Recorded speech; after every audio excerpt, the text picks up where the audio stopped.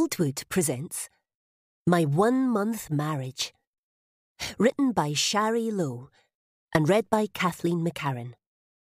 The moral right of the author has been asserted. This performance is owned by Boldwood. The worlds of the 1 Month Marriage. Zoe's world. Zoe Danton, 33.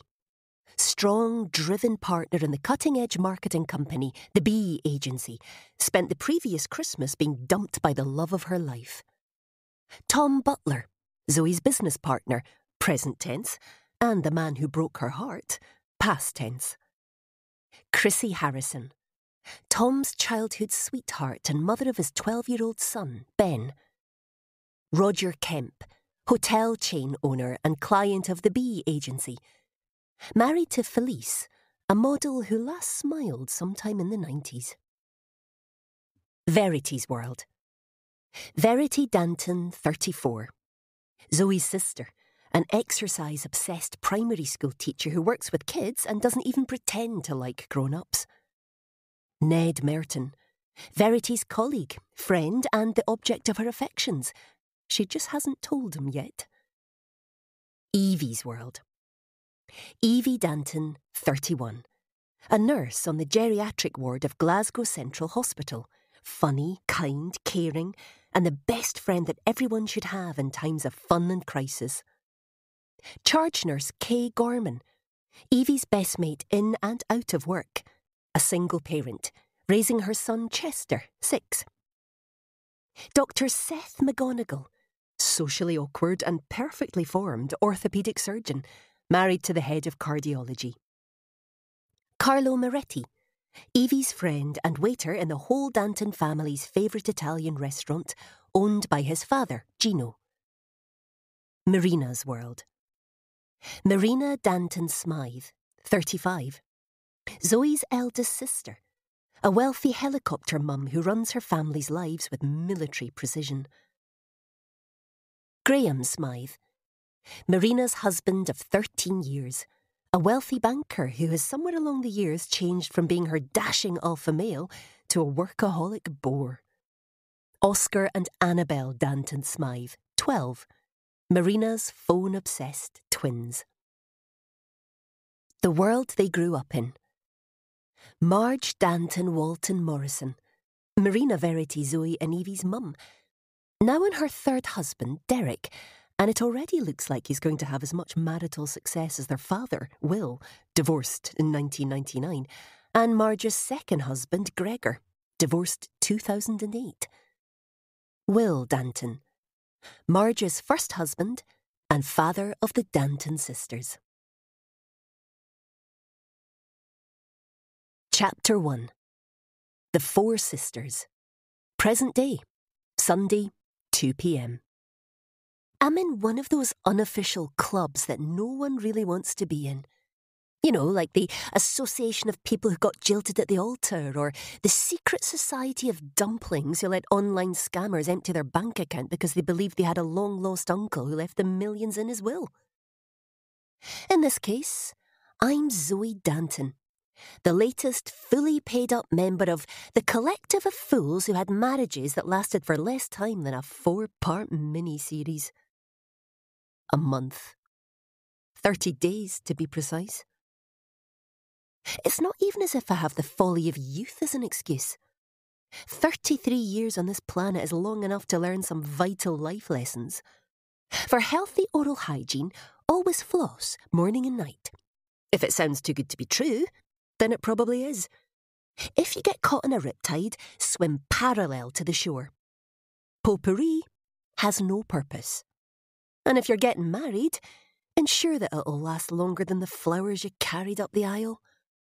Otherwise, you'll be me, the idiot who is sitting on her wide-plank oak floor, consumed by fear that the local newspaper will use my story as a human interest feature, surrounded by gifts that I need to return. Except the cocktail shaker. That one's already open and in use. Do you feel like an idiot? Verity asks, handing me a drink that's so pink it could very well be radioactive. She was the first member of the sister emergency service to respond to my text and rush over to my city centre Glasgow flat. I hope she kicked the bin bags containing the last of my short-lived husband's things on the way into our marital home. Actually, marital home is a stretch. It's my flat, a one-bedroom waterfront apartment in an 80s block on the city side of the Clyde. And even though he's lived with me for the last year or so, I realise now that it always felt like he was just visiting. Maybe that should have been a hint.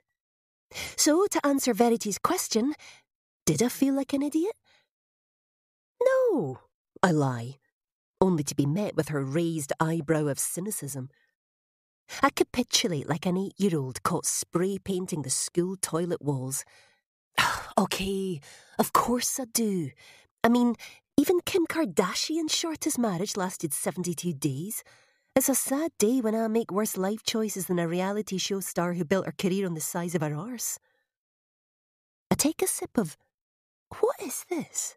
I ask, when my taste buds throw their hands up at a loss as to what they're faced with.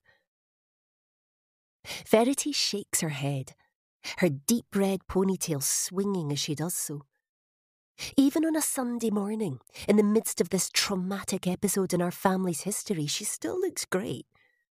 My elder sister has been on this earth for 14 months longer than me, and something happened in those 14 months that gave her a level of physical superiority that the rest of us could only aspire to.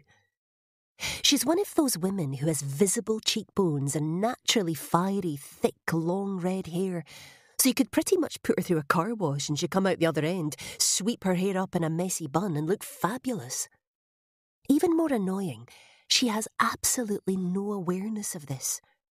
Her appearance and personality are the complete opposite of each other. On the outside, fierce, bold, striking.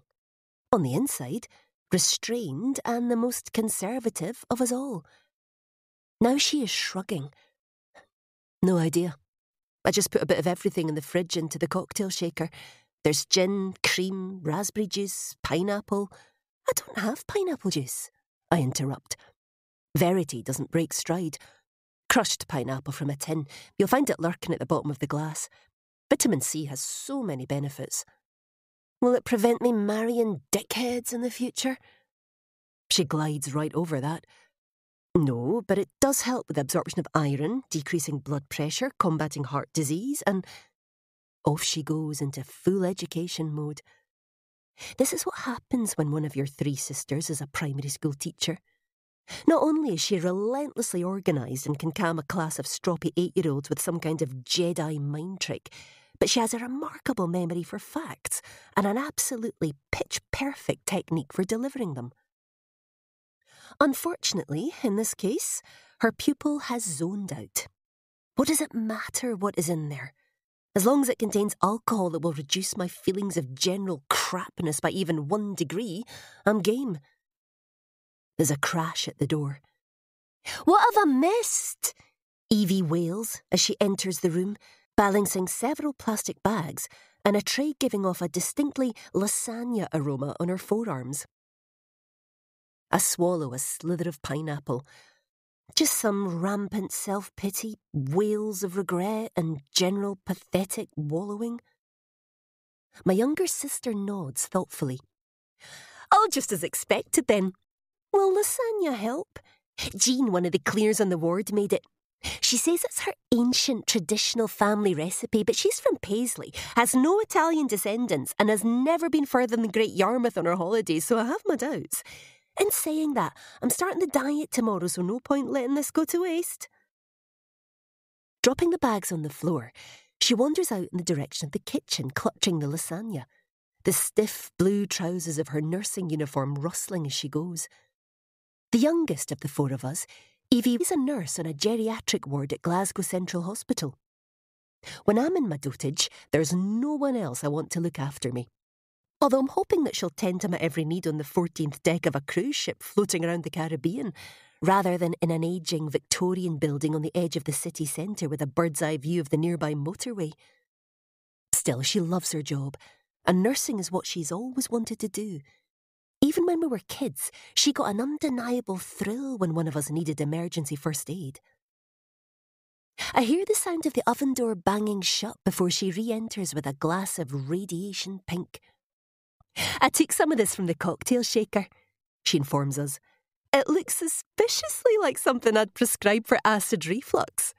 Right, what's the latest? Married anyone else since I saw you yesterday? Divorced yet? Engaged again?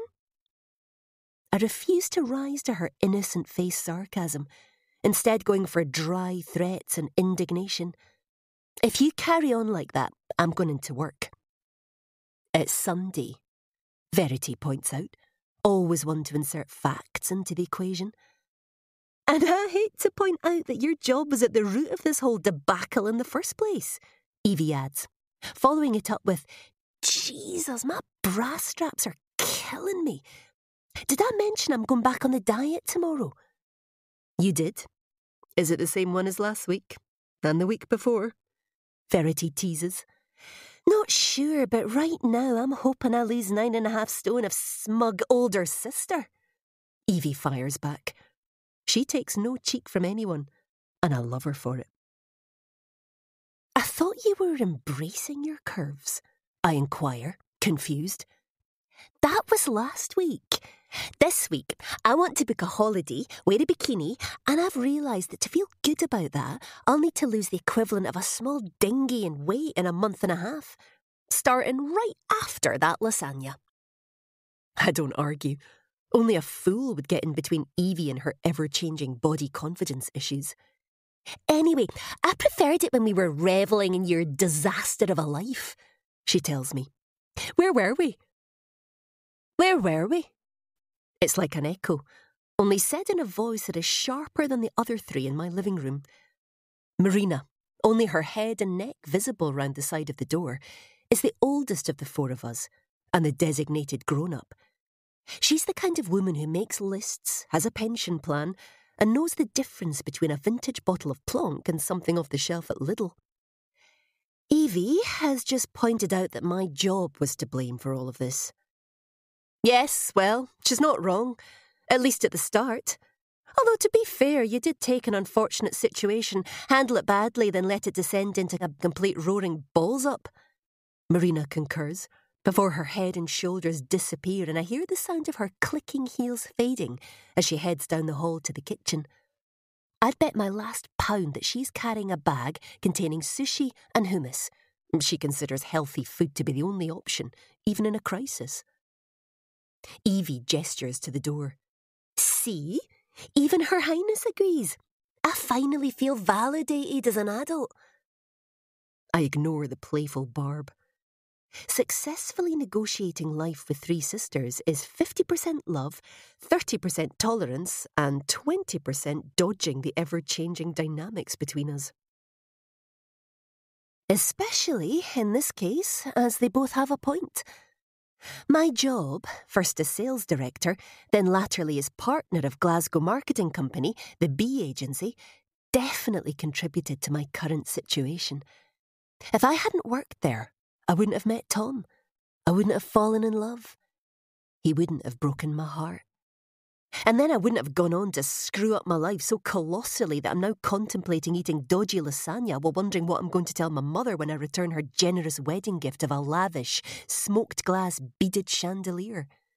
Granted, it is lovely, in a blingy, wear sunglasses because it's so bright it could cause eye damage kind of way. But the fact that I live in a flat with low ceilings transforms it from an ostentatious decorative statement to a concussion risk. But back to the point. Evie and Marina are right. If I worked anywhere else, the civil service, Topshop, NASA, then none of this would have happened. And to quote everyone in the entire history of the world who ever messed up, I just wish I could go back in time and change so many things. In fact, right now, I'd settle for just understanding what has happened to my life because there are still so many questions, so many uncertainties. My phone buzzes, and I stretch over a ceramic planter in the shape of a pair of wellies. From Auntie Geraldine, she has a picture of Alan Titchmarsh on her kitchen wall. to retrieve it from the table beside the sofa. Marina's heels click into the room, and in my peripheral vision I can see that she slides elegantly into the armchair by the window, plate of sushi in hand. The name at the top of the notification makes my anxiety soar. Roger Kemp. Sadly, no relation to anyone who was ever a member of Spandau Ballet, or that slightly scary bloke who played Grant Mitchell in EastEnders and now makes documentaries about criminal gangs and serial killers. With a shaking thumb, I swipe open the message. Roger Kemp is a friend and client, the director of a hotel chain that employs our agency for all its marketing needs. After the proverbial hit the fan, I'd asked him for a favour. A slightly underhand, confidentiality breaching, possibly borderline illegal favour. With a bit of luck, the bloke that makes the documentaries about true crime won't find out about it. I'd asked Roger to check on who paid for a room in one of his hotels last weekend, on the night that my husband broke his vows only 30 days after making them.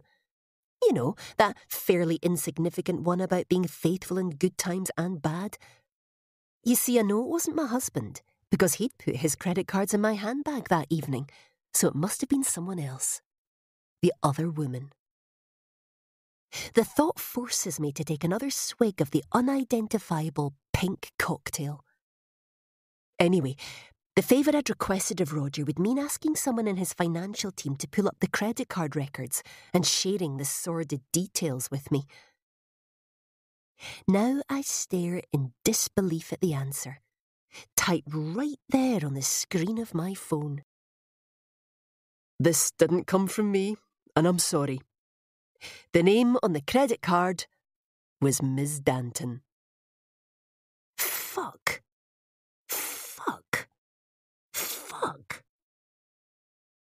One for each of the 3 of my sisters. And yes, I'm aware that I'm not yet in possession of the facts, but right now I don't feel like being balanced and reasonable. The idle chit-chat in the room stops as each of my sisters, Marina, Evie and Verity, spot my expression and realise that something is very, very wrong. Marina, always direct in any situation, is the first to react. Oh God, what now? What is it?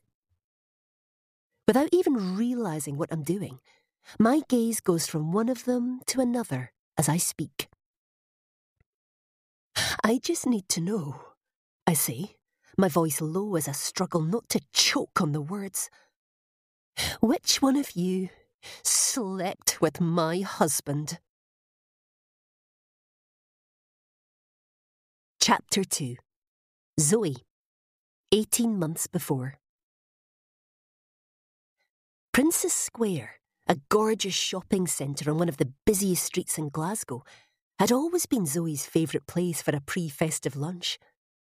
On the Friday before the chunky bloke in the red suit and beard was scheduled to arrive, and despite a mighty hangover from the annual Works Santa shindig the evening before, she knew, just absolutely knew, that this was going to be her best Christmas ever. Oh yes, it was all going so well. She'd worked her arse off to become sales director at the B agency, an up-and-coming marketing company that was based in uber-cool city centre offices.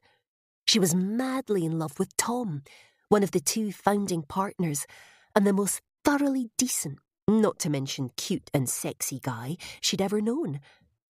Life was great. Actually, it was spectacular.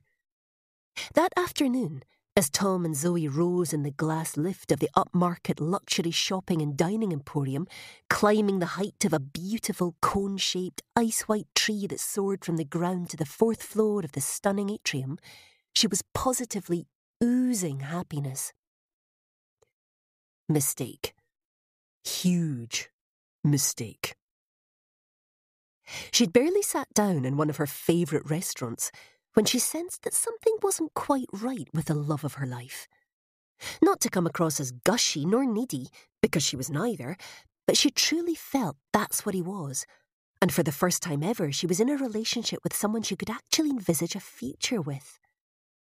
They'd been best friends and work colleagues for years, a couple for 6 months, and there was a gift-wrapped key to her home under her tree with his name on it. "Looking handsome today, Mr. Butler," she told him, as the waiter disappeared with their coats and their drinks order. Water for Tom, champagne for her. OK, so that was a bit gushy, but she was awash with festive joy, so it was allowed. Unfortunately, it also threw up the first sign that something was off.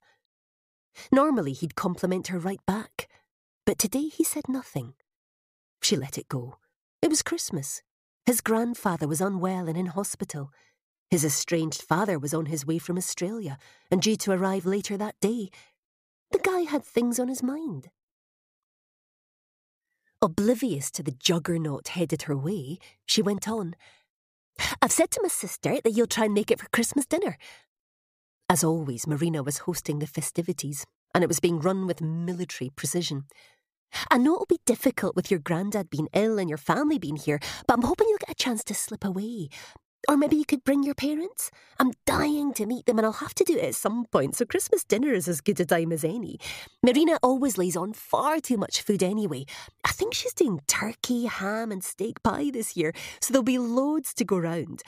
I was going to pick up a gift for your parents this afternoon so they won't feel left out. I want to make a good impression on your mother." "Stepmother," he corrected her. His weary tone was warning number 2, but she missed it again. Clearly her emotional radar was sitting in a corner pissed on mulled wine, watching reruns of Elf. Still oblivious, she went on. "Of course, stepmother. Anyway, I was thinking we could nip to Vivian Westwood and pick up something nice. Maybe earrings for her, and for your dad." "Zoe, we need to talk." There it was. The first line of almost every breakup speech in history, yet still she didn't register the vibe. Must have been getting to the good bit in Elf. "Yes, of course, darling. You don't think you'll make it for dinner? It's fine, I understand, I really do." "We need to talk about us." This time she paused, reality finally dawning, dread swooping right in after it. "About... oh, crap. Say you want to discuss the weather, or the price of tinsel, anything, but I can't see you anymore. I mean, outside work, in a relationship." He was stumbling. "I'm sorry, I hate to do this, I really do. I've had a great time with you, but..." "Who is she?" What?" She took a slug of the champagne that had just been placed in front of her, resisting the urge to ask for the bottle for pain-numbing purposes. 60 seconds ago she couldn't see this coming, yet now she absolutely knew it was going to hurt like hell. "Who is she? There's someone else." On the outside, she was calm, measured. On the inside, she was 14 and having a bigger emotional break than when she discovered that Slash from Guns N' Roses had got remarried to someone who wasn't her. "I promise there isn't," Tom vowed. So he thought about it for a few seconds. Of course there wasn't such a thing as a type that cheated, but if there were, then Tom would be a founding member of the Monogamy Club. She'd never seen him so much as use someone else's milk from the office fridge. He was honest, decent, upstanding. So if there wasn't someone now, then it had to be... But there was. It had to be someone from his past.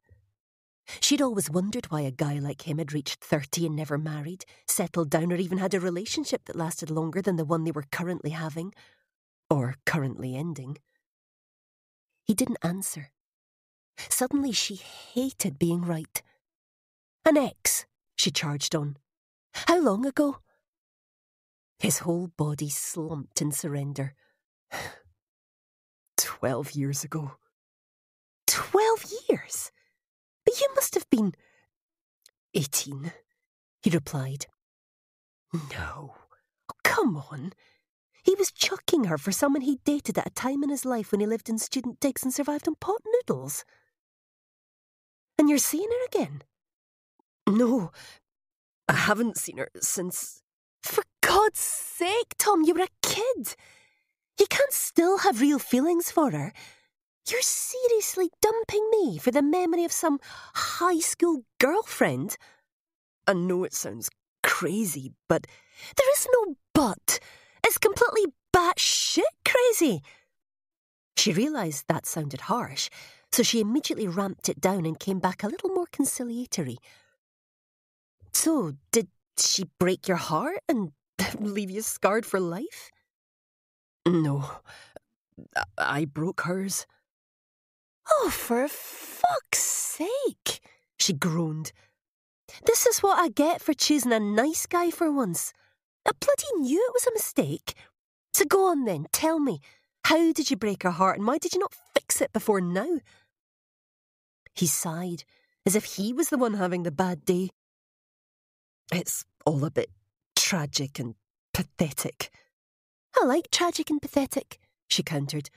I was supposed to be having lunch with my boyfriend, but he just dumped me 4 days before Christmas. Right now I'm cornering the market in tragic and pathetic. That tipped him over into a space where his pity for her made him relinquish and spill the whole story. The bullet points were something like, boy meets girl, parents don't approve, they split up and boy moves to Australia. They lose touch. He comes back, can't find her.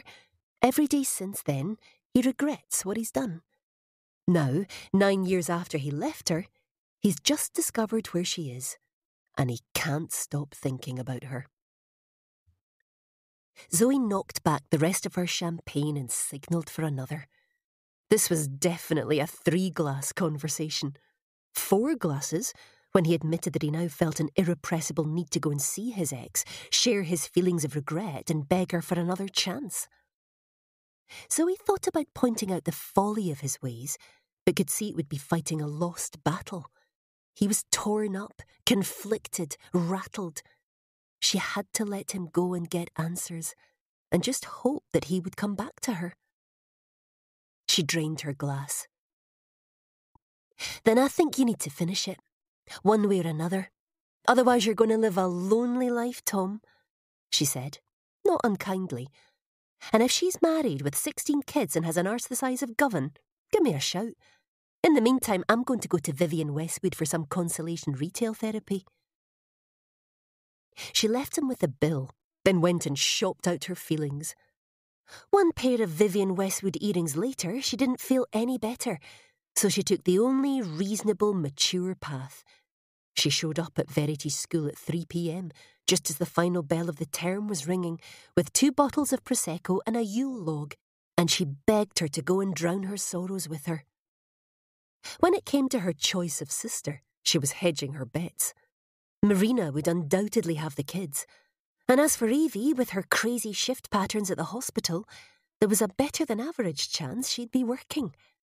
Verity was definitely the best option, given that she had a social life of monastic levels. I'd rather read a book, or wash my hair, or rearrange my knicker drawer, she'd say when they were teenagers, and Zoe was trying to drag her out to a club. Wild social abandon and spur-of-the-moment parties had never been Verity's thing. In 5th year, she'd required at least a week's warning if any guy wanted to kiss her under the mistletoe at the school disco, and even then she'd bailed out early because she said her boob tube was giving her friction rash under her arm. Zoe, on the other hand, would walk on heels until her feet bled, wear jeans that cut off circulation to her lower limbs, and a ponytail so high and tight it gave her a migraine for the sake of looking great and snagging some bloke she had her eye on. True to form, Miss Danton, Primary 3 teacher and Best Behaved Sister of the Year nominee, didn't capitulate easily, which, admittedly, put Zoe's hackles up. It's not as if Miss Uptight had anything else planned. However, she was a chucked woman on a mission, standing in the middle of a school staff room, surrounded by snowman pictures made out of cotton wool and buttons, and she didn't give up easily. It took some persuading a whole lot of pleading, and a fair amount of emotional blackmail, but eventually Verity agreed. Much, much later, Zoe would look back and think that if only Verity had said no, then she wouldn't be sending back the wedding presents. Chapter 3. Verity, 18 months before. Miss Danton, the Virgin Mary's skirt is tucked into her knickers. Verity had never wanted a day to be over more. The nativity play was on its second run of the day, and so far they'd had 3 sobbing sheep, a wise man who punched the innkeeper because he claimed he stole his playtime Wotsits, Joseph had dropped the baby Jesus twice, and now Mary was having a wardrobe malfunction. Thankfully, Crystal McNamee, aka the Virgin Mary, heard the comment and swiftly modified her robes. 35 minutes, came a voice just behind Verity's left ear as she stood at the side of the stage, praying her class of 8-year-olds would nail the first verse of Away in a Manger. The questionable high notes had compelled an elderly gent to take his hearing aid out at the morning performance. Probably just as well. No matter how much he drilled the correct words into them, a confused few were still singing that the baby Jesus had no crisps for his bed. Behind her, she could still feel the presence of her colleague. Was she imagining it, or could she feel his breath on the back of her neck? And should she really be contemplating how sexy that voice was when she was in close proximity to several biblical characters and the local vicar, who was sitting in the front row with the other invited guests? Sorry, I couldn't hear you over the sound of Away in a Manger. His face came within inches of hers. It wasn't an unpleasant sensation. In fact, it was the closest she'd come to an intimate encounter in longer than she chose to remember. When she'd been working with the kids on writing letters to the House of Claus, she'd been tempted to write her own. Dear Santa, please bring me a love interest for Christmas. I've been way, way too good. And not that I want to appear too demanding, but if I can specify the aforementioned love interest, please make it Ned Merton, my fellow teacher, he of the River Island model looks and the husky voice. Thank you. Her attraction to Ned Merton had sparked on the first day she met him when he joined the school a few years before. In the last year or so, though, it had grown to almost fantasy proportions, despite the fact that she'd heard rumours that he'd dated at least 3 of the other teachers and one of the office secretaries. Not that the women in question had confided in Verity. She had no interest in personal chat or joining the cliques in the staff room. She preferred to go in, do her job, and leave. Anyway, none of the alleged relationships had lasted, so if the gossip was true, and it probably wasn't, given that the staff room was worse than the playground for exaggerated tales, then all it meant was that they hadn't been right for each other. No harm in that, was there? Now his husky voice was whispering in her ear.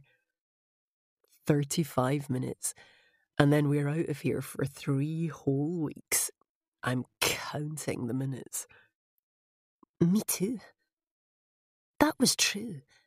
But while she was fairly sure that Ned Merton was counting down to some kind of post-term revelry, she was staring down a night of gift wrapping, card writing, and perhaps, if she felt really wild, a bit of ironing, and then a 5-mile run before bed, alone. A few of us are heading out after work today. Fancy coming along? Just into town for a few beers, something to eat, and a general rant about how we're overworked and underpaid. She shouldn't. She absolutely should not. She had things to do, gifts to wrap, cards to write, trainers to pull on, and she'd rather be tied to a tree with tinsel and starve than socialise with the rest of the people she worked with. But this was Ned Merton, and she did concede that somewhere in her mind, although not in a weirdo, stalkerish way, she'd replaced the whole nativity scene characters with her, him, a non-virgin birth, and the inclusion of a comfy room at the Holiday Inn. Did he feel it too? Dear Santa, P.S. Can I also have some joie de vivre and a more carefree attitude? Thank you. Kiss. Sod it. Why not? Sure, that would be great. A general murmur in the audience distracted her from his reaction. Then a giggle that escalated and spread and... Oh, dear God. The baby Jesus had now been propped up in a corner and told to watch TV while Mary and Joseph wandered off the other side of the stage, claiming they were going for a snack. You can take your eye off a religious tradition for 2 seconds and suddenly a biblical couple are up on child neglect charges. Verity swooped round behind the curtain to the opposite side of the stage, ambushed Mary and Joseph, and ushered them back into the spotlight, to more hilarity from the audience, which would have been highly mortifying if it weren't for catching Ned Merton's eye and being rewarded with a wink and an empathetic grin. Half an hour later, play over, bell rung, kids dispatched, Verity boxed up the day's Christmas swag.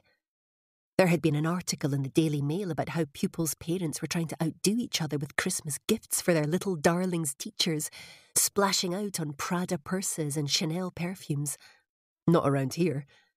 She bundled up approximately 15 boxes of roses in Quality Street, 5 supermarket scented candles, 6 bottles of wine, and a Body Shop gift set that had definitely been sitting in someone's bathroom cupboard since the 90s. Not that she'd become a teacher for the material rewards. Her career choice had been down to a real desire to pass on knowledge. The real desire for Ned Merton came later. Hands full, she tapped the staff room door with her foot, and as it swung open she jolted, then flushed, as a grinning Ned held it for her to pass through. For a split second her spirits soared, and she was sure for the first time that this wasn't a one-way thing. Was he attracted to her too? Why else would he be smiling from ear to ear? Why would he look so happy to see her? Why would those gorgeous eyes be twinkling with merriment? It had to be Zoe? Her sister. Half leaning, half sitting on the window ledge, a bottle of wine in one hand and a mug in the other. Going by the flush of her cheeks and her slightly swaying frame, Verity guessed it wasn't the first. What are you doing here? I've come to take you out for a Christmas drink, Zoe chirped, as if this was the most normal thing ever. Verity counted up in her head the number of times they had been for a Christmas drink, or in fact, any post-work drink, and it amounted to precisely 0. But why? She caught Ned's flinch of surprise at her reaction and immediately reminded herself to adjust her tone, understanding that short and snippy probably wasn't the usual reaction when your sister pitched up and announced she wanted to take you out. Zoe didn't let it dissuade her from the cause. This wasn't a surprise. Zoe hadn't let anyone get in her way since she was 6 years old. She held up her wrist to her face so that she could peer at her watch face. Because, as of, 2 hours ago, I'm officially single, and I've nominated you to be the person who comes with me to several bars, listens to me ranting, and tells me he's a complete bastard who didn't deserve me anyway. Verity's reaction was instinctive and admittedly poorly thought through. It's over with Tom. You're kidding. He's so lovely. Zoe rolled her eyes in disgust. I don't think you're getting the hang of the whole tell me he's a bastard thing. Sorry. Verity took a short pause to think. Buggery bollocks. This was what happened when it finally looked like she might finally be jump-starting her dead love life. A sister in a crisis just pulled out the plug. Why couldn't Zoe have got dumped on any other day? Did it really have to be the very afternoon that Ned Merton had asked her out? OK, so not strictly asked her out on a fully fledged date, but that was just semantics. Now she was in a no-win situation. Say yes, and she blew her opportunity to get to know him. Say no, and she'd look like a heartless cow and he'd probably avoid her forevermore. And that lot in the manger thought they had problems. The thing is, we were actually already planning to go out tonight, and she flicked a glance at Ned, who immediately put his hands up. Don't worry about that. This is an emergency situation that clearly trumps post-term celebrations. Zoe's face lit up. No, it's perfect. A celebration sounds like a much better idea.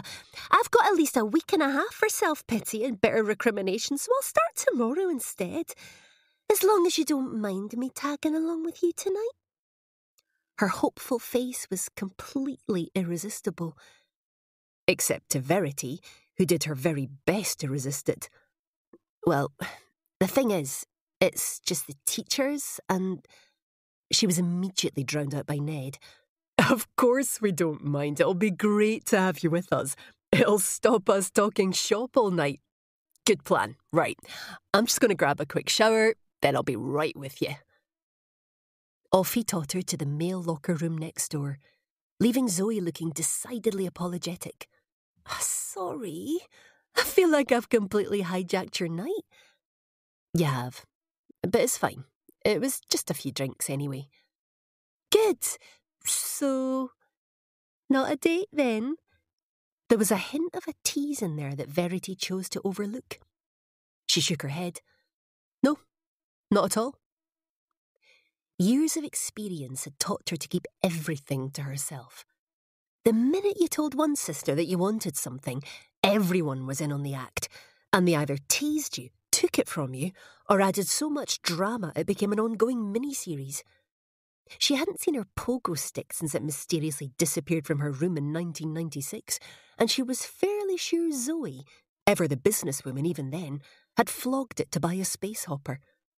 Of course, the acquisition of a sister's possessions had never progressed to boyfriends, but Verity wasn't up for testing the theory. Zoe took a swig from her wine mug, then grinned. Good, because you know that old adage about the best way to get over someone? I think I just found the perfect candidate for my rebound guy, at least for tonight. Verity felt 6 boxes of Quality Street simultaneously begin to tremble in her arms. Seriously? It had taken years to get to the going out for a drink stage with Ned Merton, and Zoe wasn't swooping in and claiming him. Oh, I think he's, in a relationship with someone. Look, why don't you and I just head out now? Just the two of us. We were going out with a few other teachers, and they'll bore you to death anyway. I'll let you cry on my shoulder all night, and I won't complain once. As long as there's alcohol involved, I'm in. Although, Ned, Verity corrected her, bristling. Ned? Another swig of wine. Would have been a lovely distraction. Sorry, I'm objectifying him, and I know that's wrong. Miss Political Correctness 2018. Great. So now she was getting teased. Still, at least it beat Miss Stick-Up-Her-Arse 2012 to 2018, which had been her previous moniker within the family. Why, oh why was this happening to her? Why couldn't Zoe have crashed Marina or Evie's nights? But, in my defence, I just got chucked. Did I mention that? You did. So tonight I'm having a night off from being a grown-up. I may even objectify several members of the opposite sex, so you might want to get a pair of earmuffs on. Verity's teeth clamped tight to stop her biting back. It never changed. She was a grown woman. She had a professional career. She owned a house, a car, and made healthy contributions to her pension. Yet, in the presence of an irritating sister, she still had occasional urges to thump her with a pillow and then go complaining to their mother about how Zoe was being a cow trying to steal her stuff and it wasn't fair. I can handle it. Come on, grab this stuff and help me out to the car. As long as I can take the wine, Zoe nodded to the box of bottles at Verity's feet, and I can't guarantee it'll all make it home safely. Verity shrugged. It would be a small price to pay to get her out of here and away from Ned Merton. And as for her crush, there was always next year. Or perhaps she could call him over the Christmas holidays. No, not call. A text. Yeah, that would be easier.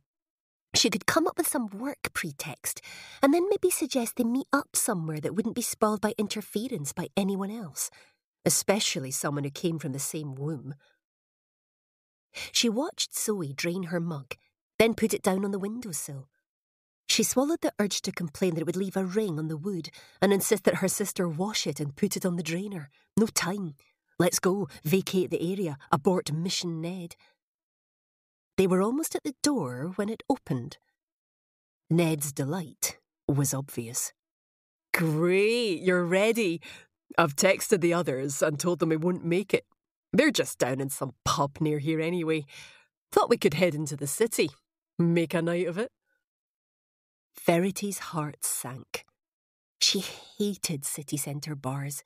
She hated the noise, the chaos, the prices, total rip-off. Although she'd have been more than happy to endure it if it was just her and Ned in a cosy corner for 2. Not 3. A man after my own heart, Zoe was agreeing. Damn.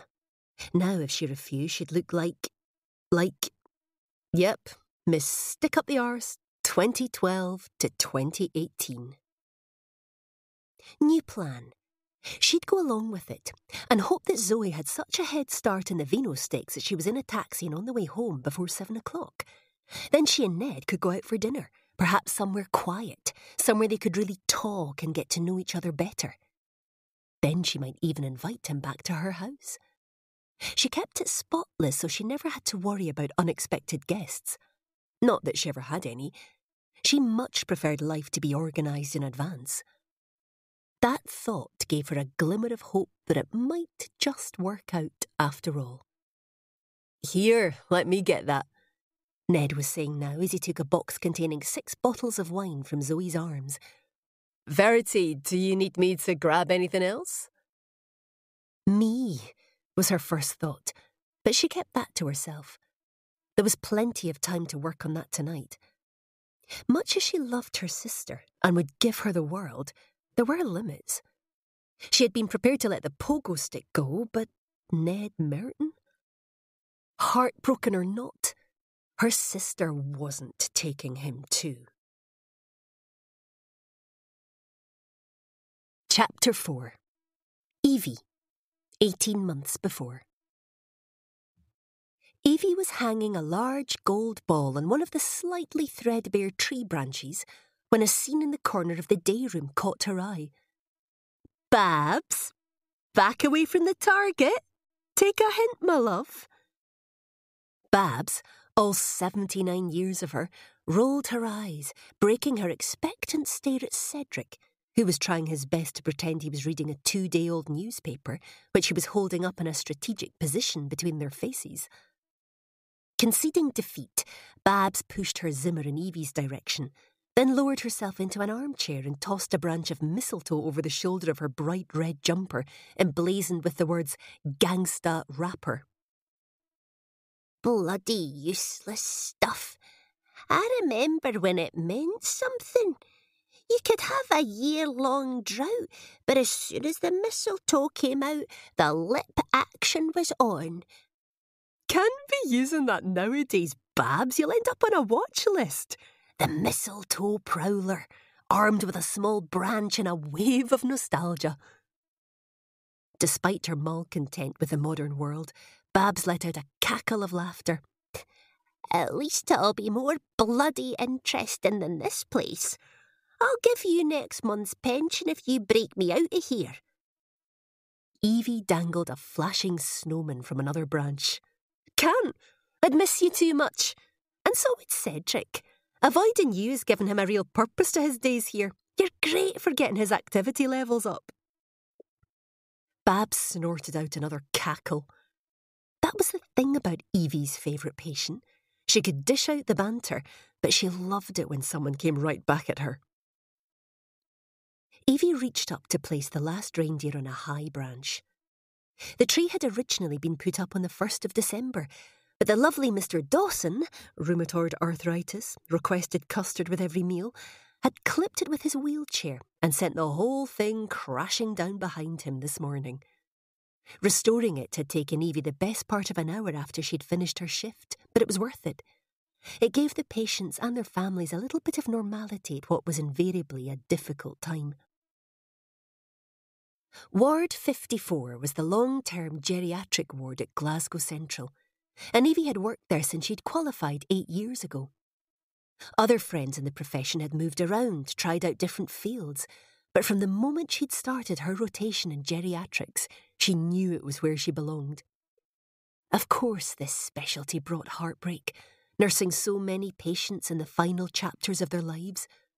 But nothing else had come close to the enjoyment and fulfilment she got from working with people who were around long before internet and smartphones, who had stories to tell, lives to recount, and who, in the case of Babs and the many others like her, were still determined to make every day count. "Right, Babs, that's me off for the night. I'll see you in the morning." "Not if I manage to escape during the night. I just need to think of a way to distract the bouncers." With that, she gestured to the window that separated the day room from the corridor, where the senior charge nurse, Kay Gorman, was marching from one end of the ward to the other.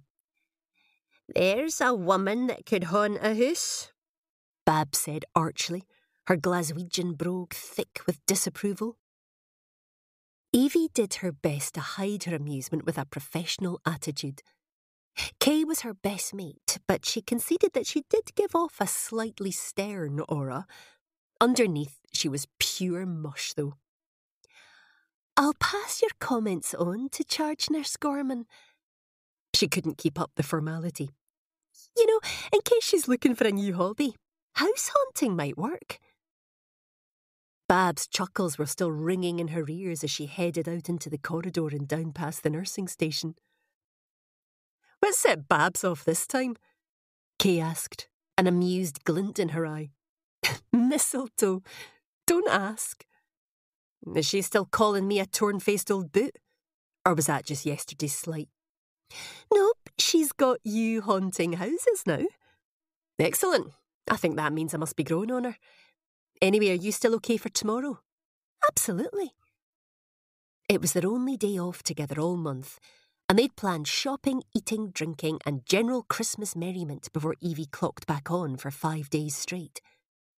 Evie always worked double shifts Christmas Eve, the 6 a.m. to noon shift on Christmas morning, then double shifts on Boxing Day and the day after to let the staff with young families, Kay included, have as much time off as possible. It suited Evie perfectly as it meant she got to spend Christmas morning with her patients, then make it in time to Marina's for the family lunch. "What plans are you two hatching now, then?" Evie felt herself jump at the sound of the voice behind her. Why? Bloody why did Dr. Seth McGonagall have this effect on her? Just the mere appearance of him made her feel flustered and judged, and she wasn't sure why. Her only theory was that her buttons were pressed by the cool, accomplished perfection of him. Not that she found him attractive. Definitely not. There was a long list of reasons that he absolutely wasn't her type. Number 1, he was very much married to a very aloof, perfectly formed cardio surgeon who worked out of the 4th floor. Number 2, he was a health-obsessed exercise freak who cycled to work every day and made her self-conscious because she'd forgotten to go to the gym for approximately 654 days in a row. Number 3, in the 2.5 years that he'd been the consulting orthopaedic specialist on this floor, he had been all brusqueness and barely offered a single moment of friendliness. And number 4, not sure yet, but it involves shopping, cake, and it will probably end in a karaoke bar with me murdering Last Christmas. Number 4, she always blurted out nonsense when she was in his presence. Again, why? Bloody why?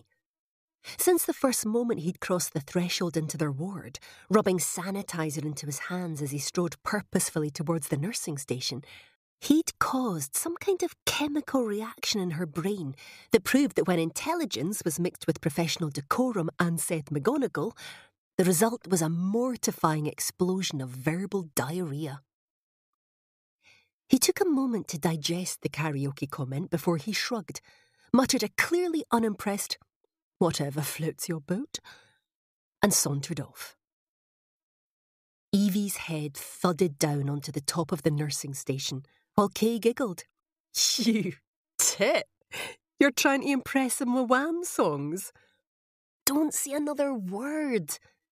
Evie stopped her, then picked up her bag and gave Kay a doleful kiss on the cheek. I just don't get why you can't smile and be friendly. And I'm not trying to impress him, I was just being nice. Even so, I can't believe I said that. I'm away home to wallow in my shame and incompetence in private.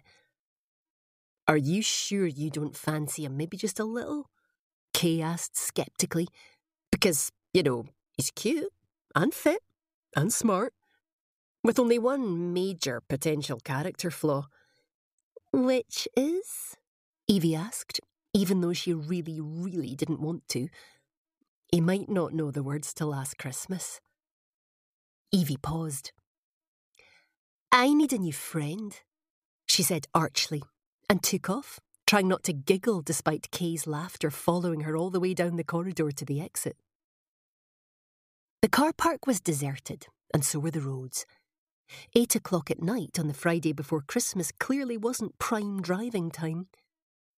Only 20 minutes later, she was turning the key to her flat in the south side suburb of Busby. Evie often thought it would be easier to move nearer to work, but then she came home to her lovely little flat overlooking the river, and all thoughts of moving evaporated. In her bedroom, she took off her clothes and dropped them in the laundry basket, pulled on a onesie, fur leopard print, and brushed her teeth. She'd once read that brushing the teeth reprogrammed the mind and made it less likely that you'd overeat afterwards. Final rinse completed, she contemplated the fact that she still did it even though she knew it was a load of bollocks, all the way to the fridge in the kitchen. OK, pre-prepared salad, made the night before from a Weight Watchers recipe, chicken breast with wholemeal rice, Slimming World, 2 chicken breasts, keto, or maybe she should just shut the door and stick to the intermittent fasting plan she decided on when she woke up that morning. Her stomach rumbled the answer. She was tired. She'd worked a 12-hour shift and then stayed behind afterwards to redo the tree. It was the Friday before Christmas, and she was at home alone at 9 o'clock at night, while the rest of the world was getting into the festive spirit. Sod it. She deserved to be nice to herself. The chicken and sweet corn pizza was out of the freezer and in the oven before she could stop herself. At least the sweet corn had to count as one of her 5 a day. Oh, and take that, minty fresh breath. 2 opposite waves of feelings squared up against each other in her gut. Delight and anticipation held hands on one side, knowing they were about to be comforted by the giddy delight from Chicago town, while a knot of disappointment gathered speed as it twisted up to tornado level. Seriously? Where the hell was her willpower, her discipline, her self-pride? The ticking hands of the clock above the oven door were a welcome distraction as she spotted they were counting down to 10 seconds, to 9, 8 seconds, 5 seconds, 3 seconds, 1. Her phone rang, right on schedule. It wasn't even necessary to look at the screen. Hi, Mum, she answered. How are you doing? I'm leaving him, Evie. I've made up my mind this time. Sighing, Evie opened the fridge again, took out a bottle of Prosecco and, cradling the phone under her ear, popped the cork and poured a large glass. Again, sod it. It was empty calories, but it was worth it to get through what would undoubtedly be at least 20 minutes of her mother discussing plans to leave her husband. Poor Derek. Husband number 3. And it was beginning to look like he was going to join her second husband, divorced 2008, in the Marge, Danton, Walton, Morrison world of past tense. Evie felt her skin prickle as she thought about the first person who belonged on that list.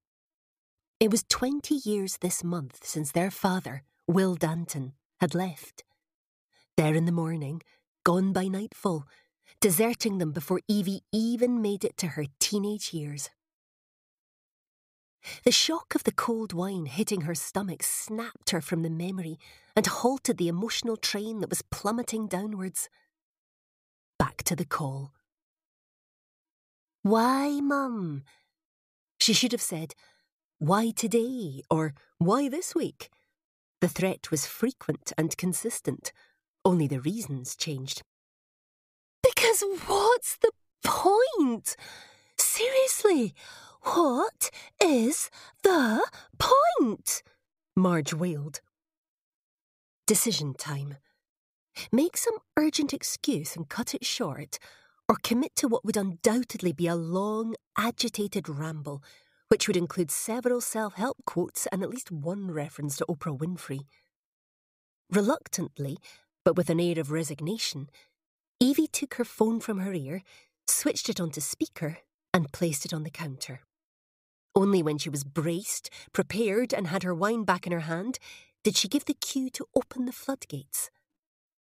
"The point of what, Mum?" "Of staying when he doesn't nourish my soul. He just wants to give up, to sail into old age. I'm 53, not 83. I need more in my life, Evie." "I know you do, Mum." Her very best sympathetic tone. Drawer open, plate out, another drawer, pizza cutter, a pang of guilt, solution. Open fridge again, retrieve salad and decide to only eat half the pizza and to have salad with it. Another one of her 5 a day.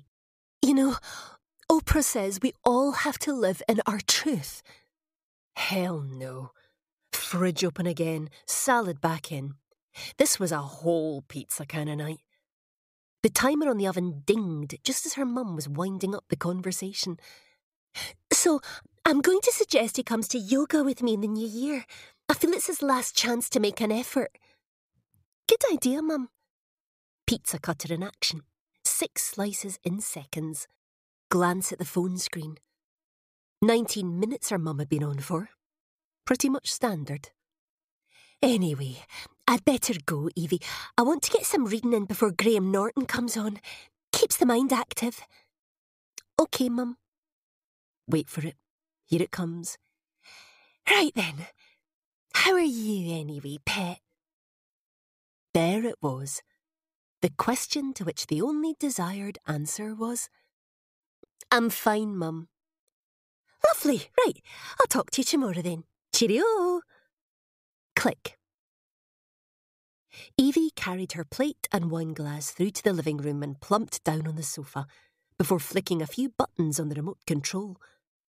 What was she in the mood for? She consulted her Sky planner and went for Grey's Anatomy. There was nothing in this world that couldn't be solved by an interlude with Amelia Shepherd, Meredith Grey's flawed, spiky, funny and unpredictable sister. In her mind they were kindred spirits, minus the alcohol addiction, Amelia's, the trail of gorgeous lovers, Amelia's, the size 8 jeans, Amelia's, and the large chicken and sweet corn pizza, Evie's.